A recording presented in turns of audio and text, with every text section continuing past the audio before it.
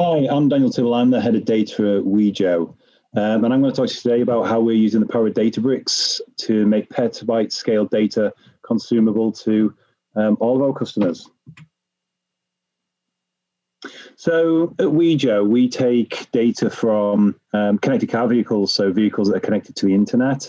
At the moment in the US, we've got over 15 million vehicles, and we're streaming that data in near real time. So we take the data from the vehicle into our engine and make it consumable for our partners in quite often less than 40 to 60 seconds. And it's huge amounts of data, 18 billion data points a day, 900,000 per second data points. Now, this is more data than, visa processing. This is more data than, most people are used to dealing with. And we've got over 5 petabytes, and that's probably actually closer to 6 right now because it's growing all the time. So, it's a really huge amount of data that we're dealing with at Wejo. So at Wejo, we're making all of that data available to a large number of consumers. So we work in the traffic management space, we work in the retail space, we work in insights across all different sectors. And what we're doing is we're taking that data and we're making it consumable for a number of different product types. So we've got a live stream, so we can stream all of those billions of data points or, a subsection of for specific use cases that might be looking at real-time parking or real-time traffic management. We can transfer the large data in batch via, technology you're familiar with, such as S3. We're making more and more intelligence-based products, which are customizable reports that aggregate the large amounts of data around specific use cases and insights. And what I'm going to talk to you about today largely is a new offering we've got, which is Mobility Intelligence Studio. Now, this is a self-serve data science platform that we're leveraging Databricks for, which is it's making all of our data available to a whole different type of consumer who don't necessarily have the infrastructure or the capabilities to process that amount of raw data. And this is really what I'm going to talk about today. And also, we've got some developer labs offering, which is APIs, which you'll have seen some of the things out there in the market that you can subscribe to and you can call and integrate with your own applications. Just going to talk a bit about the relationship with Wejo and Databricks. Now, we've been using Databricks for around 18 months now. It's our primary analytical our primary analytical platform. And our data scientists, data engineers, and data analysts do 70-80% of the work in Databricks. Now, as I mentioned before, a large reason for that is because of the size of the data we're dealing with. When we were looking at other platforms, just the capabilities just weren't there to be able to not just deal with the data, but give us a fully functioning data science environment that we can get out of Databricks. We've recently been extending Delta Lake within our environment just to, take advantage of the ability to, optimize not just against your partitions, but, re-indexing and some of the data lineage tracking that you get in there is able to help us in the CCPA and GDPR work areas. Recently, though, Databricks introduced the white label functionality in their E2 offering. And this is something that we've been exploring in a number of different ways, which is, first of all, allowing a sample preview, but also it's a way for us to deliver intelligence and insight to our customers.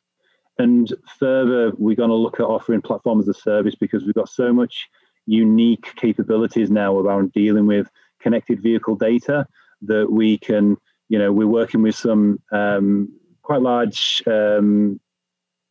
vehicle manufacturers to take advantage of that and allow them to kind of develop their own platform using Databricks and the Wejo intelligence.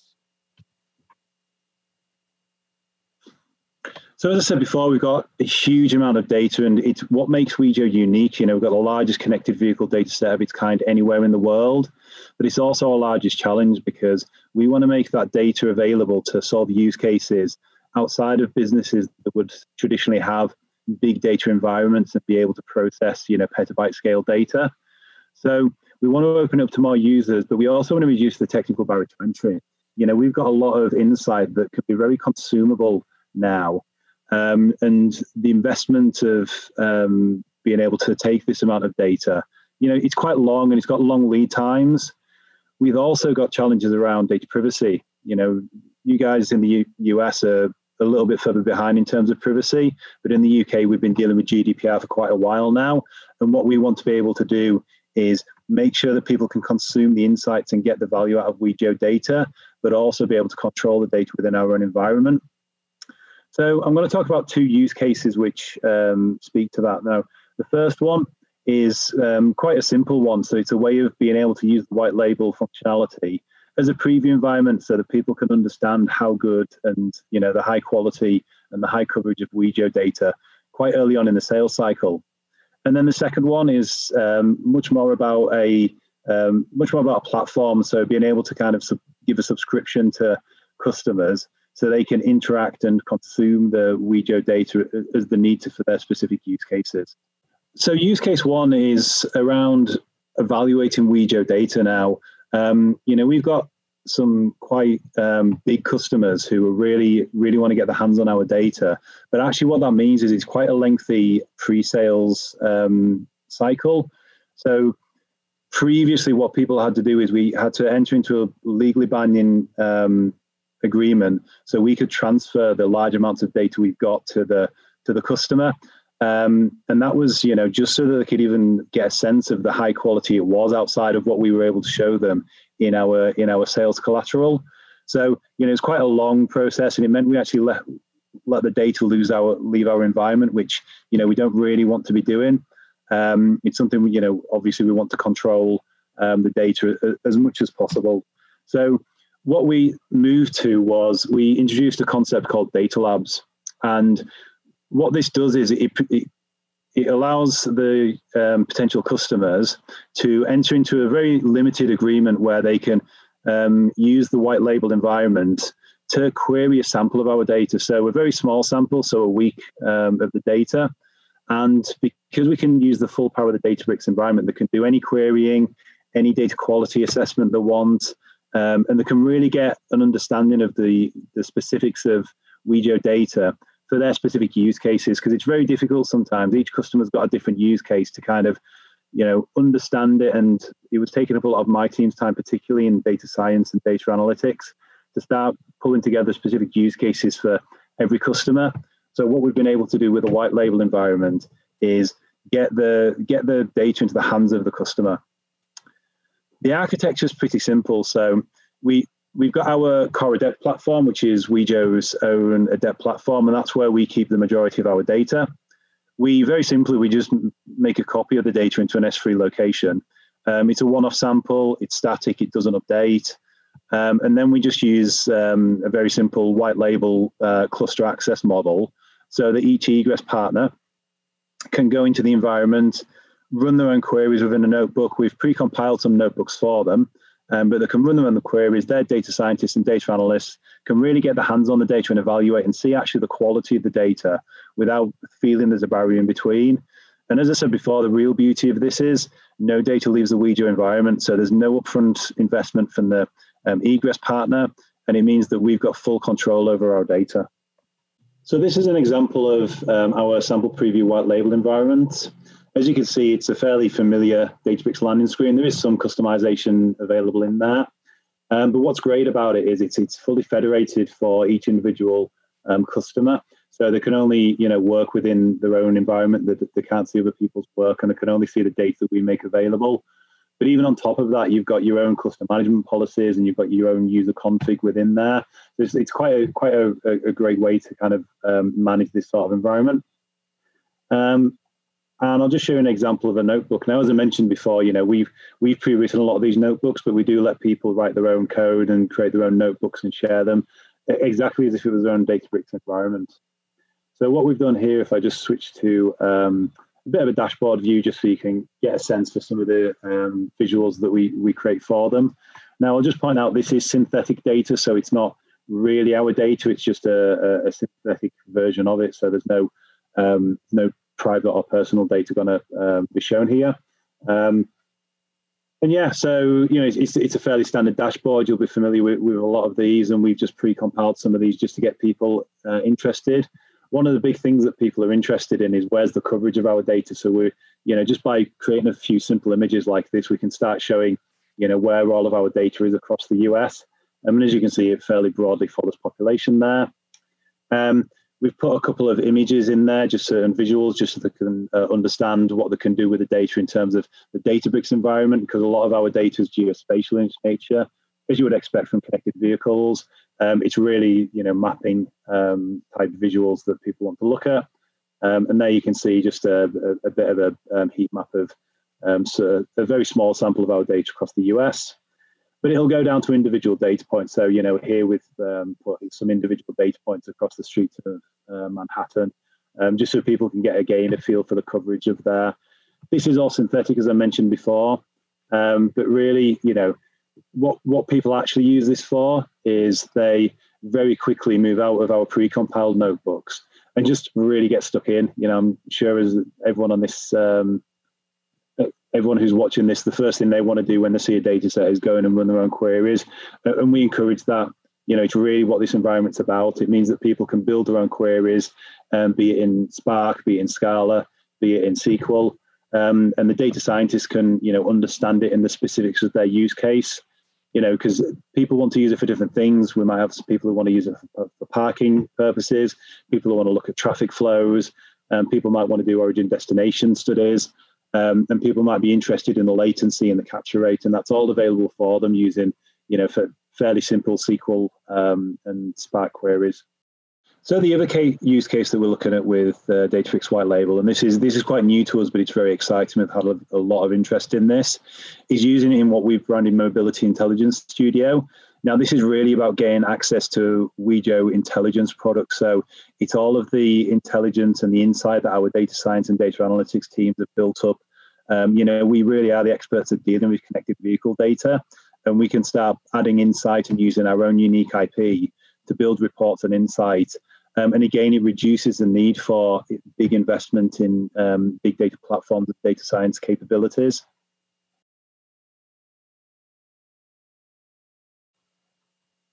The architecture is very similar. There's not a huge departure. We separate it from what we call our core adept, but we've actually moved the aggregated data into a Delta Lakes to give us a bit more control over the tables that people can access and the views that people can access. But also it allows us to optimize for aggregated data rather than just looking at the raw data. But other than that, it's a very similar model. So, the clusters are unique to each instance, and each authorized user can only look at their specific white label environment. So similar to the previous use case, it gives us a lot of control over, what people can see and do within that environment.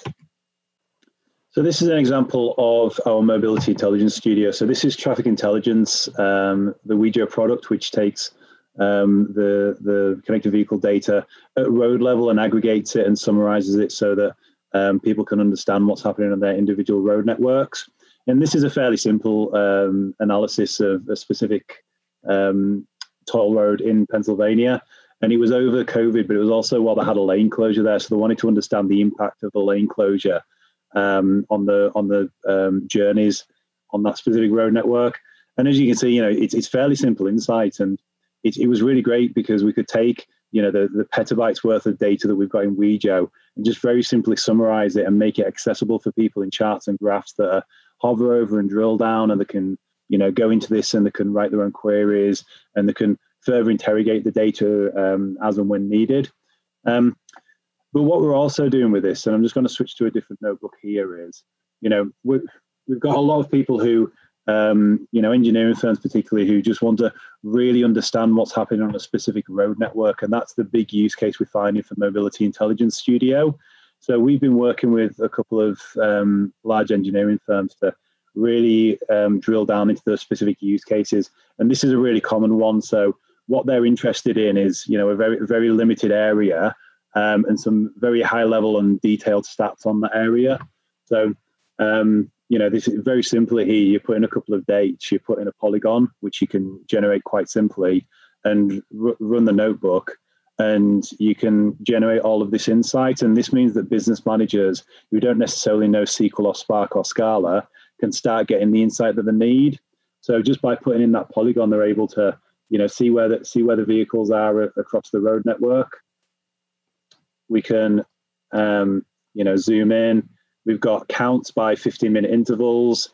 Now, the sort of things that people use this for is it's really for bid support. So they might have, a bid coming up on an interstate in, Arkansas or anywhere in the US, and they want to get an understanding of how busy it is, which roads are used, what times of day it's there. And that's actually quite expensive to do without this sort of data, because you've got to send people and install special equipment. But really here you can very quickly start getting counts of the individual road network using the Wejo data, and you can extrapolate that up to get a really good sense of when it's busy and which roads are being used. And if anyone here has ever been to the Golden Gate, some of these numbers might be familiar to them. Then we've got some origin destination images. So this is, again, it's a simple heat map. It's all anonymized, so it doesn't go to specifics, so you can't get any personal information out of here. But you can get a really good sense of, how the specific road network's being used. So this is people who went over the Golden Gate Bridge over 4 days. And there you can see where, how far we've got people coming from Reno, coming from North Carolina. I don't know if we've quite gone out of state there. And you can go down to the real specifics. So this is actually within that same polygon where people parked. So, we've got a cluster of parking here. That looks like a viewpoint there. So we had, almost over 200 vehicles parked on that viewpoint over that time.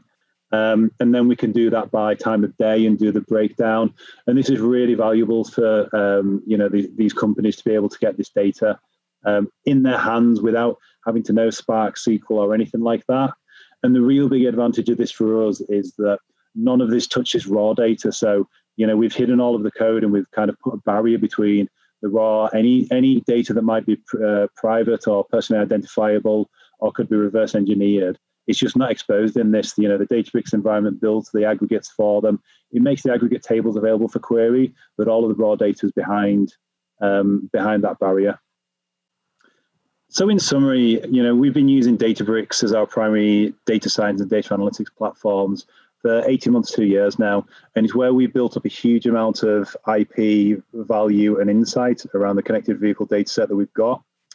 With the new white label and E2 functionality, it's allowed us to open up that data and insight to our partners, and it's meant that they haven't had to invest in huge amounts of big data processing, but also it means they don't necessarily need huge amounts of data science, data engineering capabilities to engage with Wejo data. And it's really reduced the barrier to entry. And what that's meant is we've opened up a huge amount of market and use cases who wouldn't have previously been able to consume Wejo data and Wejo insight. So I'm just going to open up to any questions, thoughts, or comments from the audience now.